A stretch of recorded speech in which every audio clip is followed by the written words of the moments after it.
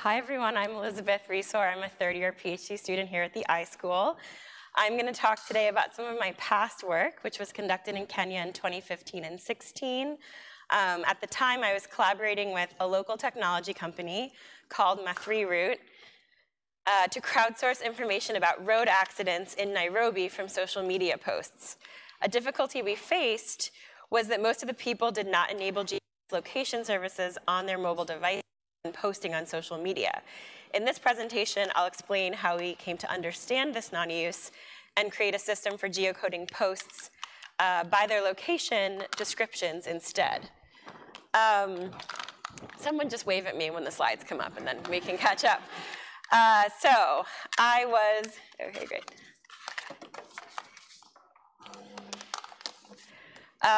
Okay, I was trying to collect road safety data because while accidents were a serious public health problem in Kenya, as they are in much of the world, at the time there were no data that included usable location information for accidents.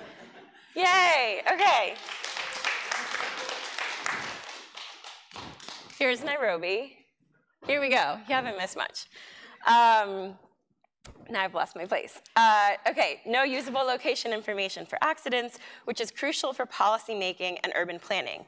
Ma3Route, my collaborator for the project, is a crowdsourcing platform that you see on the right here that was already successfully generating transit information via their mobile application and Twitter account.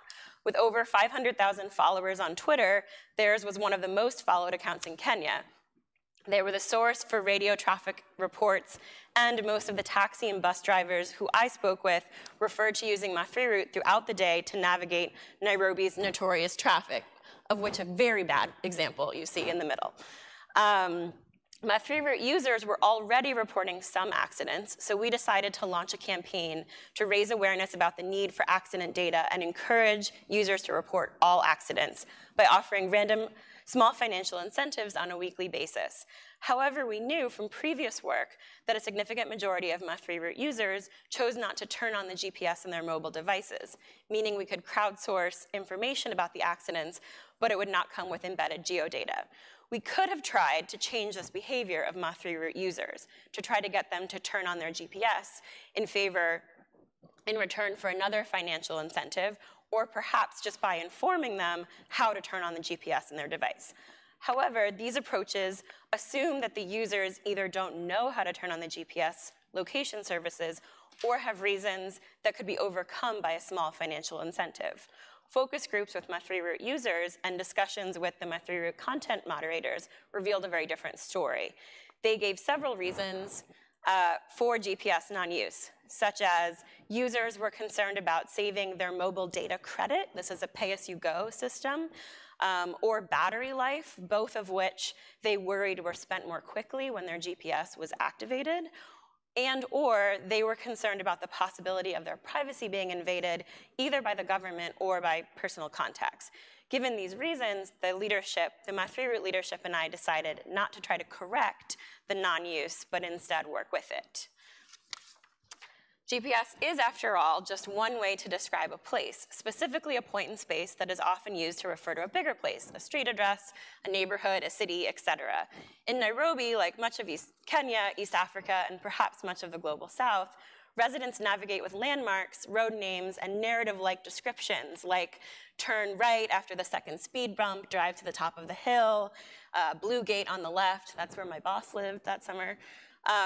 This method works equally well in parts of the city that do have marked street names and house numbers and those that don't. Unlike GPS, which works the same basically in any part of the world, these descriptions required a certain amount of local knowledge, even when they were on social media. One must be able to recognize the landmarks and road names, which were not always fully written out. A certain amount of context is also assumed. For example, Ma3Route users rarely specified that they were talking about Kenya or Nairobi. They jumped right into the descriptions of where they are. This is because Ma3Route is explicitly about Kenya.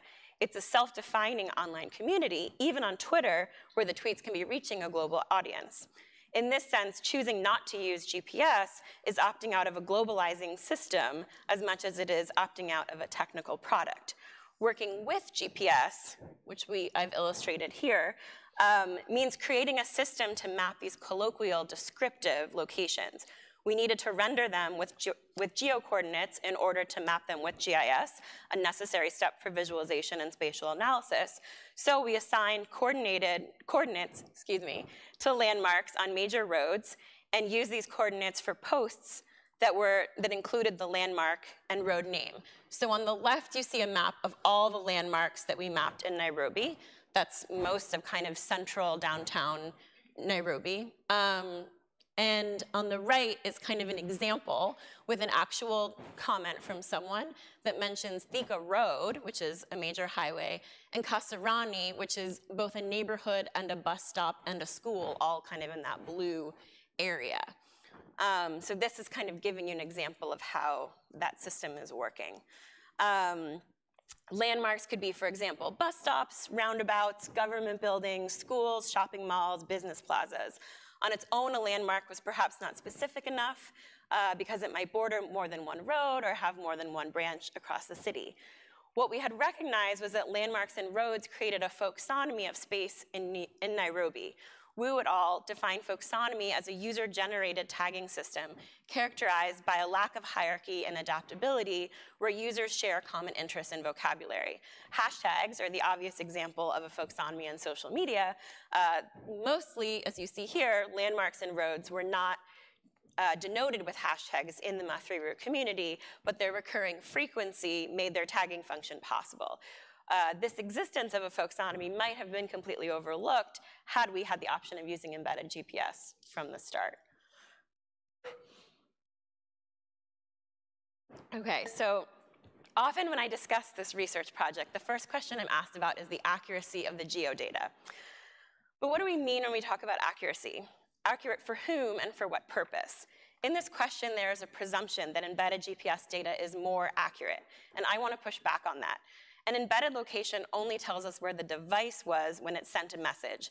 By the nature of crowdsourcing, users are not in the exact same location of the event they are reporting. Usually they're nearby because they have to see it, but their message is embedded with their location, not the events. Using the embedded GPS of a post on social media does not take into account the time that it can take to write and post it, particularly if you're in a moving vehicle.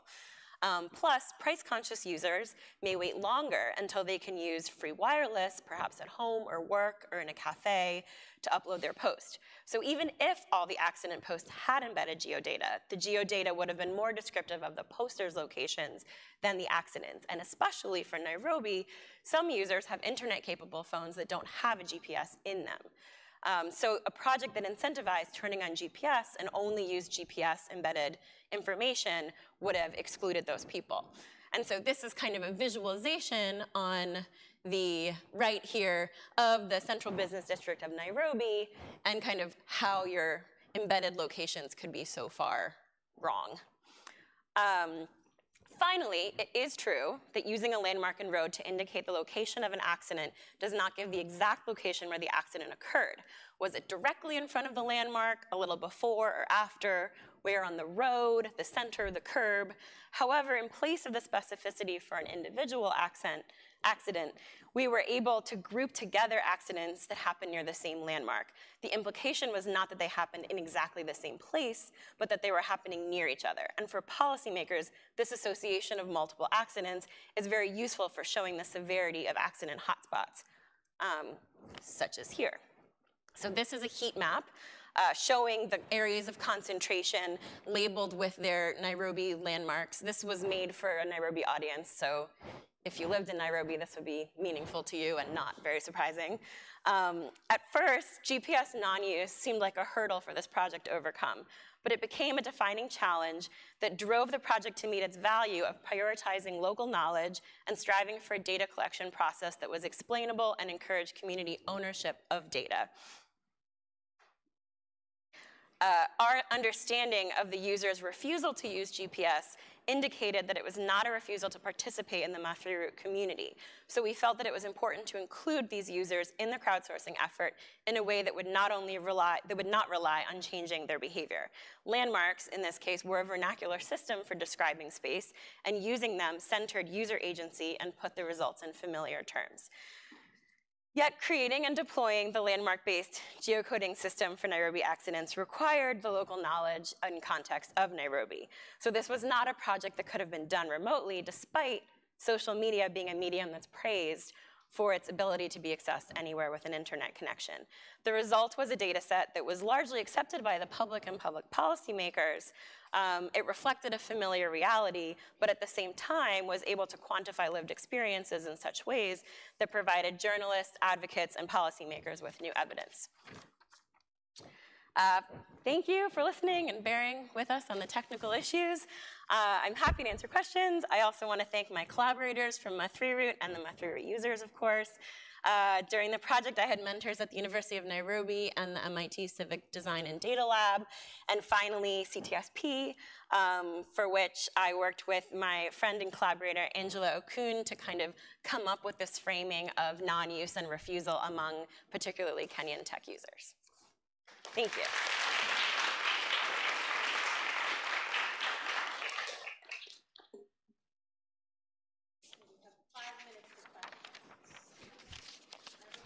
Oh, sorry. Say the questions into the microphone.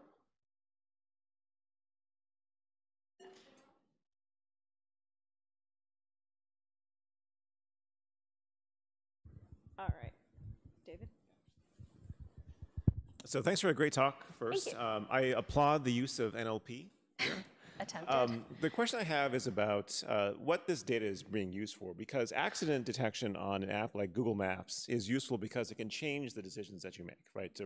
To route to some different path or just not go in the area where the accident's taking place. In this case here, if you don't have, well, I mean, one of the benefits of GPS is that you have real-time information about where you are.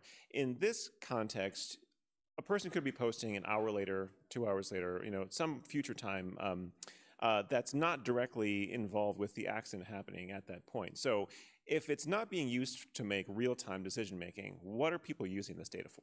That's a great question. So as working with a company, the company's aim was to try to come up with a real-time system. A little fun NLP background, Nairobi and Kenya is a country where English and Swahili are two of the national languages, but there are more than 40 other languages and dialects, and people often will put them together. In Nairobi particularly, people speak Sheng, which is an English-Swahili slang that often will have like an English verb with a Swahili beginning or ending, or vice versa.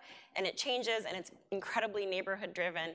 So we initially thought, oh great, we'll do this with NLP, automate it, it'll be great. That never really got anywhere. Some other people, not me, thankfully, are still working on it. So that's eventually the company would like to have that real-time information. For us, I come back here because this like really red corridor that's going like this, they're putting up two bus rapid transit lines. That's kind of the south entrance and the north entrance to the city. And I can get into the politics of that later, but I happen to know some transit organizers and an NGO that was particularly worried about pedestrian deaths, which are incredibly high, and particularly, we know from other data, affect poor people, older people, people with disabilities more. And so they're a really big issue, but they're often really not made visible to the government because of concerns with police and people not involving the police in accidents.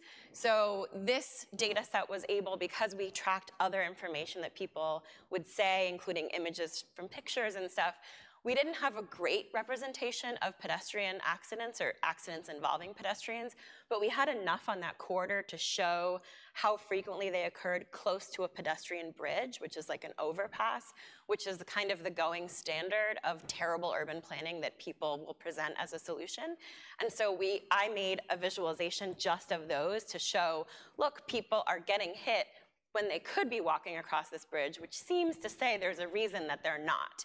And that, you know, that's just kind of one example of how this ended up being more of a policy tool because it is a snapshot in time. And to my knowledge, there still isn't any real time. I think Waze and Google Maps, when this was happening, Google Maps was in beta for traffic. There was no accident data. I think now they're trying. I mean, Uber is there. There could be other potential places for that real-time data, but I think a GIS data set for policymakers was helpful to at least some. Now it's out of date, but you know, that's my incomplete answer.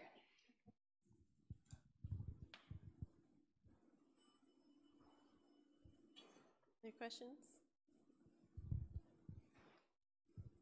That was a great talk, and I was particularly fascinated by the story of your research. You know, going in with one intention and then facing a difficulty, a challenge, and then moving on from that. And I'm just curious whether these decisions were made at the time, or just I just wanted to see, you know, like to see your thinking process, you know, whether it happened in the field or, you know, off the field. That's a great question. It's a much longer story. I actually first met the head of this startup when I first moved to Nairobi in the beginning of 2013, 2014. And he met me. I was a planner, very interested in GIS and kind of critical GIS. And he said, oh, I have all this data, but I've never looked at it. Like, do you want to take a look? And so that was the first time I'd seen their raw data, saw that it really didn't have any coordinates. But in being a previous transportation planner and someone who talks to taxi drivers and bus drivers whenever I can, I had kind of started to pick up how people were navigating Nairobi and thought about, oh, is there a way we could start putting together this landmark database to really understand, you know, in GIS you have points of interest data sets, like now you can kind of scrape it from Google Maps, but at the time there just wasn't, that didn't exist for Nairobi, and the Google Maps updates really slowly. So I worked with some of their, I think they were interns at the time, and it was really early days.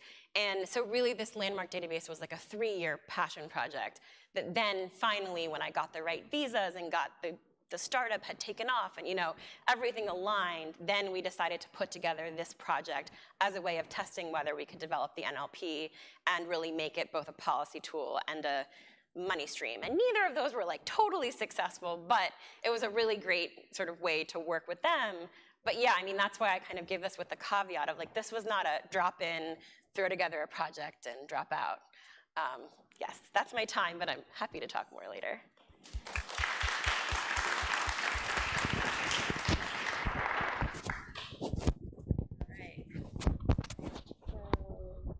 Hi everyone, my name is Sijia. I'm a first-year Ph.D. student at the School of Information, and today I'm going to present the paper, Random, Messy, Funny, Raw, Finstas as Intimate Reconfigurations of Social Media. And this is one work that is accepted to CHI 2020. Here, I would like to thank my collaborators, Denai, June, Carrie, and Nilofar. And also, I would like to ask for a favor because it's my CHI practice talk. So if you have any suggestions to my talk, please feel free to send me an email or Slack me or talk with me afterwards. Thank you. So Instagram, it's a popular social media platform that is based on video and image sharing. And in recent years, we have found a unique phenomenon where people have created a secondary private account. While they call their main account real Instagram, they call their secondary account Finsta, which is fake Instagram. And according to the users on their secondary account, they are posting photos and videos that are silly, ugly, vulnerable, or otherwise unacceptable on the other social media platforms. And in order to understand the phenomenon, in this research, we asked the question, how and why do users create and maintain Finsta? And specifically, we are looking at the problem with the view of reconfiguration of technology. So following the feminism researchers such as Suchman, we draw attention to the inventive yet taken for granted labor hidden in the background that are necessary to the success of complex socio-technical arrangement. And in our work, we find that the users have reconfigured the platform Instagram in 3 ways. From an idealized, in their self-presentation, they have reconfigured the Instagram platform from presenting an idealized self to unserious messiness, and presenting an obligate positivity to vulnerability. And they have turned the superficial interactions to deep engagement. So how are we investigating Finsta? We're using a qualitative methods that contains 2 parts.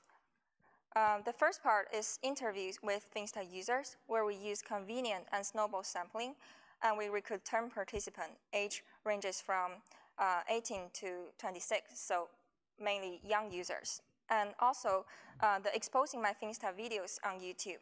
There's one popular form of videos on YouTube where micro-celebrities are exposing the content of their Finsta on the YouTube platform. So we collect the 10 most recent videos and also the more than 200 screenshots for analysis. And the reason for us to use the 2 methods is that through the interviews, we can interact with the users and get in-depth information, but because we care about their privacy, so we did not ask them to expose their content to us. Well, on the YouTube videos, we're able to see what exactly do they post on their Finsta, and also at the same time, because they are not aware of the presence of researchers, we're able to get some surprising findings from the YouTube videos, such as stigmatized content and also some secrecy content. So let's come to the result. We're presenting the result in 3 folds. So we're drawing from the self-presentation theory from Goffman, where he thinks that self-presentation can be seen as a performance on the theater stage. So we'll first illustrate how the Finsta users are setting the stage, and then how they are performing on the stage, and also their reflections. And also, in the process, we're constantly comparing their Rinsta and Finsta. This is also how the participants are telling us, because to them, Finsta is a place to put any other things that is not captured in the public-facing social media channels. So they are constantly comparing their Rinsta with their Finsta. The most important step for setting the stage is to crafting out the audience. Well, we find that on their Rinsta, their account is always public, and also they have an unregulated audience. On their Finsta, the account is usually private, and they have a strict gatekeeping process. They only allow close friends in, and also for the people they don't want to be in, they even actively block those people outside so that they don't find their account. And also, selecting audience is an ongoing process. We find that Finsta users will constantly review their followers, and if the relationship is not close anymore, they will just remove the people outside their Finsta account. So this is how they are crafting the audience and setting up the stage. And how do they perform on Finsta and do their self-presentation? Here is where we find the 3 kinds of reconfigurations, which the first one is presenting from their idealized self to presenting an unserious messiness on their Finsta. What does it mean? So to give an example, participant 5 likes to dance during her free time, and her Insta is a place to put really good dance photos, but on her Finsta is a place to put her falling while dancing or making a bad face while dancing. We also find that when people are presenting on their Insta, they are aware of a professional network that they are facing with, while Finsta becomes a place for them to put things that are not safe for work. And also in the screenshots we analyze, we find that people also put things that are stigmatized, for example, things related to drug or risky photos. So they have turned an idealized self-presentation on Insta to the unserious messiness on their Finsta. And besides, we also find that they have turned an obligate positive self-image into vulnerability. For them, Insta is a place to put really positive things. It's like Finsta, but almost the best possible version, where if they have no problems. But Finsta becomes a place for them to post all the negative things, for example, bad grades, bad tests, or bad relationships. And we also find that extends to the emotions that they share. Well, Insta is a place to put really positive and happy things. Finsta becomes a place to vent negative emotions such as angriness, depression, and anxiety. And in the YouTube screenshots that we analyzed, we find one specific kind of content, which is the crying selfies, just as what is shown here, which is the participant will post themselves crying and express the negative emotions through the captions. And through presenting an alternative version of self, we find that the interaction on Ringsta and Finsta also becomes different. It turns from a superficial interaction to deep engagement. On Ringsta, they care about reaching a wide audience and get validation from the audience. So for example, they care about the number of likes. And they also get those kind of validation from comments, but they admit that the comments sound superficial. For example, you look nice, you look good, or things like that. But on Finsta, it becomes a place that they don't care about the validation from a large or wide range of audience, and also they feel like the comments are more meaningful. So they have turned a superficial engagement into lengthier text, engagement through lengthier text. And it does not only happen in the comments, but also the way they present themselves. We find that on Ringsta, it's usually an image and video-based content, just like what Instagram is designed for. But on Finsta, it will post content that are very heavily focused on text. So it can be an unrelated picture plus a long text. We find that both in our interviews and also in the YouTube screenshots. And although I think we have said that on Finsta they have presented both unserious messiness and also the vulnerability, we actually find a shift there where at first they only present their unserious messiness part, and later, after they become more familiar with the norms of Finsta, they turn it into a vulnerability. So those are their performance on Finsta. And how do they reflect on their Finsta use? First, Finsta is a place for them to have an alternative self-presentation. It's a safe place that they don't have to worry too much about. Finsta is also a place for them to share and solicit emotional support from their peers. Besides, it's a place for them to have genuine and deep interaction with friends.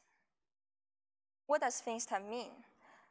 So we have seen that the users have reconfigured the platform Instagram, and specifically who configures technology and how. In this case, we find that young people are facing with mounting social pressures, and they reconfigure Instagram and change the purposes, norms, expectations, and currencies. So they're doing that by using the existing platform affordances and also the existing friend groups on Instagram. And they have carving out small spaces accessible only to close friends. And in that small space, they have turned an idealized self into unserious messiness, turned an obligate positivity into vulnerability, and they have turned an superficial interaction to deep and more intimate engagement. And following such man, we call this procedure intimate reconfiguration. From an individual level, they are presenting themselves both on Ringsta and Finsta. To participant, it's a more complete self-representation. And for the Instagram platform, both Ringsta and Finsta are supporting the platform, and they together represent the platform Instagram. So we have talked about how Finsta have helped the users to present an alternative self and to help them share emotions and to help them to engage in deep interaction with their audiences. However, while they have found an escape from the other social media, we want to point out that it's not a utopia, because with the new norms, new expectations also arrive. So although people share, all of them share imperfect and down-to-earth content, so people feel like there's an expectation to be imperfect and down-to-earth. And although it's a place for them to get emotional support, they also feel like they should give emotional support to others. And also, the existence of those exposing my Finsta videos means something, because it should be a private account where people share those secret things, but the YouTube bloggers are using those videos to draw attention from the audiences. So in this sense, the alternative self becomes a currency that they are using on the platform. Then with the new expectations, will there be another Finsta for Finsta? Thank you.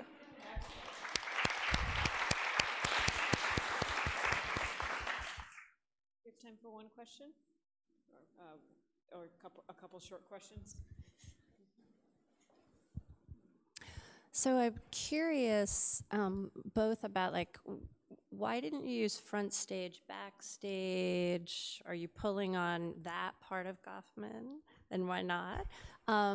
Thinking about this as dealing with context collapse, right? And a way to kind of more parsimoniously draw boundaries among different sorts of audiences.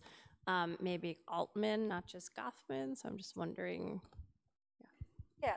So I think we only refer to Goffman when we're saying setting the stage and performing on the stage, but we did not engage in the front stage and backstage. I think in the interviews, the participant does say sometimes that I had an authentic self on Finsta, which can be the backstage, but most of the time, what they are saying is that I think both parts are important for me. I don't not only need my Finsta, I actually also need my Ringsta. So I think in that sense, we are not differentiating the front stage or backstage because to our participant, there's not exactly a backstage there.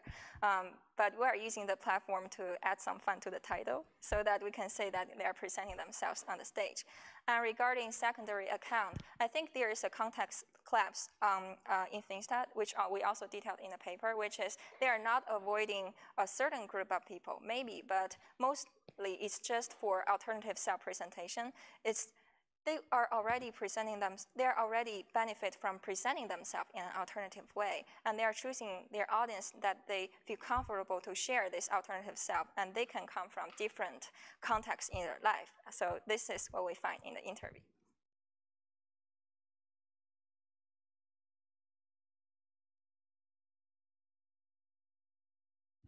I'll talk next.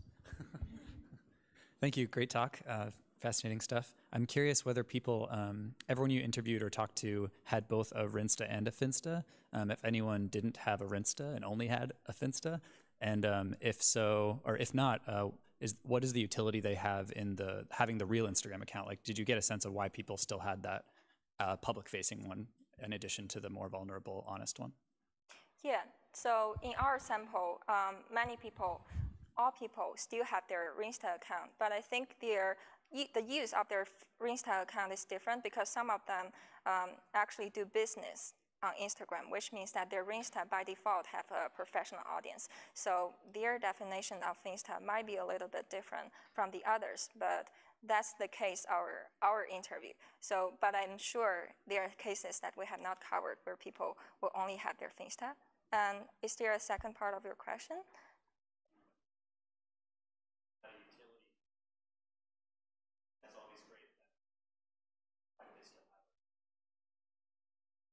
Yeah, because they still like the best version of self that they'd like to present to others, and they still want to get validation from the others, but at the same time, they feel need of presenting something else that cannot be satisfied on not only Instagram, but any other platform. So I think they are satisfied with what they can do on their Finsta, on their Ringsta, but they need something else. So it does not mean that they do not need those perfect self anymore.